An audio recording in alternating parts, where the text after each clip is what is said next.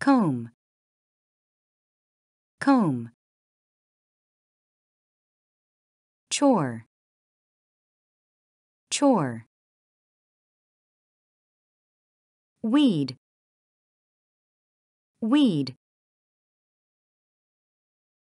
Boast, boast. Insist, insist. Doubt, doubt.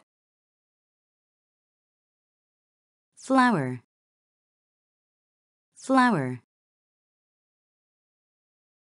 Creep, creep. Inch, inch. Hesitate, hesitate. Gasp, gasp. Odor, odor. Unconcern, unconcern. Unbearable, unbearable. Linger, linger. Sneak, sneak.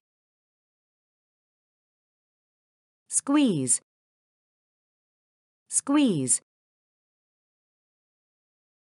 Scrub, scrub. Crawl, crawl. Arrest, arrest.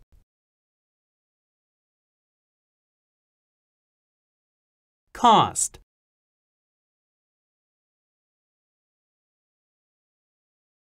costly.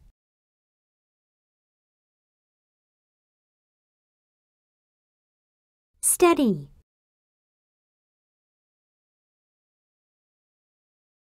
steadily.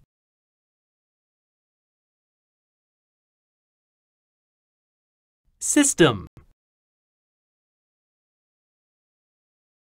systematic.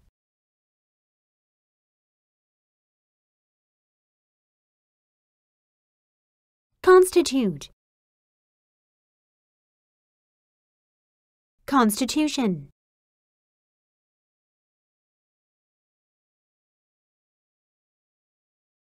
Institute, institution.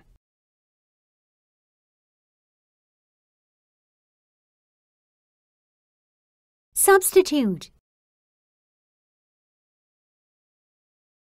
substitution.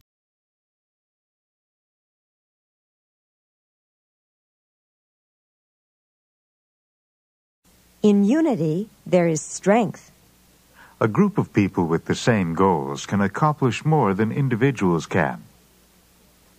If we want better working conditions, we've got to get together and make up a list of grievances to present to the administration. But what makes you think they'll listen to us? In unity, there is strength. We won't get anywhere by complaining individually. We can accomplish more as a group than we can by ourselves. That makes sense. Let's call a meeting of all the employees of the shop. We can pin down our demands and present a united front. Maybe we'll get someplace this time.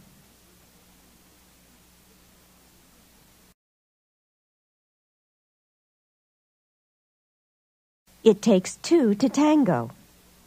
When two people work as a team, they are both responsible for the team's successes and failures. Look how crooked the linoleum is along the edges of the wall.